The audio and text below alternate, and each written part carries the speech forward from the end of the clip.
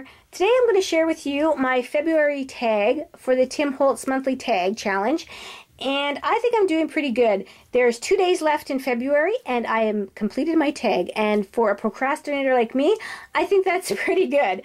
So I think what Tim Holtz was trying to focus on this month was using the distress markers, which I do have. I picked them up at the beginning of February as a little late Christmas gift to myself.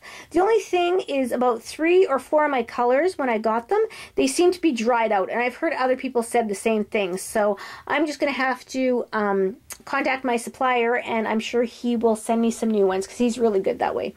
So here is my tag, and let's take a closer look at it.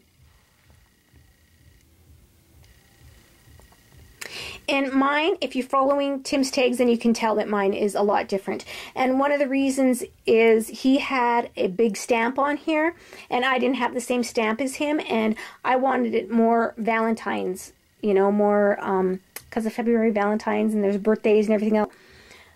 What I first did was I colored the tag, and I know Tim Holtz, he used his distress stains, which I only have one color, and it's a dark brown. So what I did was I used my distress ink. I'm pretty sure it was Barn Door, and I colored the whole tag up. Then I ran it through my Cuttlebug with this heart embossing folder, and then I took Aged Mahogany, which is one of my favorite red colors in that collection. I just love that color. And I, straight from the ink pad, I just rubbed it on top, and it picked up all the raised areas of the embossing folder. And then I kind of flicked a little bit of water on there because I really like that effect from last month. And like I said, I'm pretty sure he was focusing on the distress markers, and I really was excited to use them.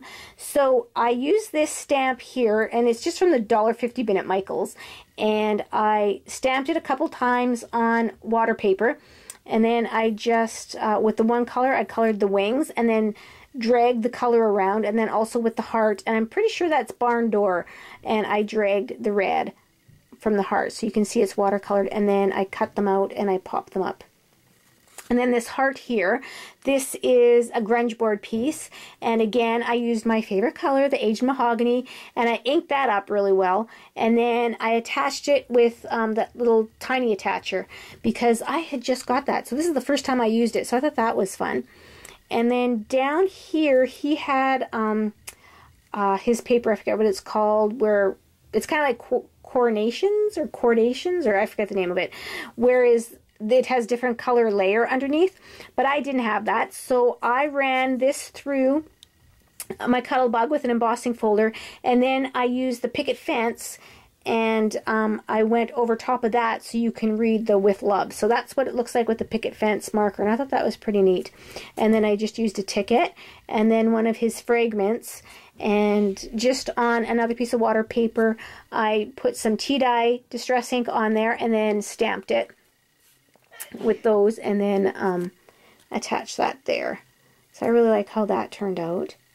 And then at the top I just stamped some hearts. He had the paper again that he had at the bottom here with the emboss, and then you sand it off, and he attached up there, but I didn't have that, so I like the contrast with the reds on here. And then another neat thing which he did was he took his tissue tape and he folded it on itself and used it as the ribbon, and I thought that was neat. And actually you can't really tell too much, but I did distress this with I think it was the Aged Mahogany as well.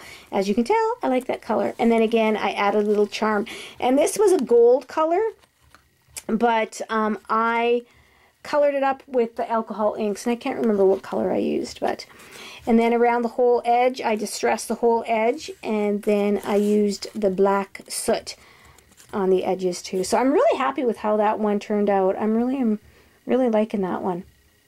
So I will show you once again how it looks like displayed with my January tag. So again, this is how I am displaying my tags, and I'm really happy that I can come here and I can see them right out in the open. So thanks again everybody for watching, and I hope you all had a very creative day today, and I will see you in the next video. Bye now.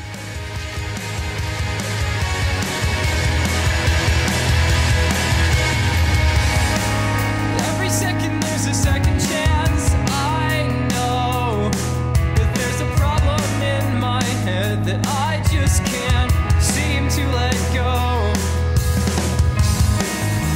that time doesn't hesitate, and our heads won't slow.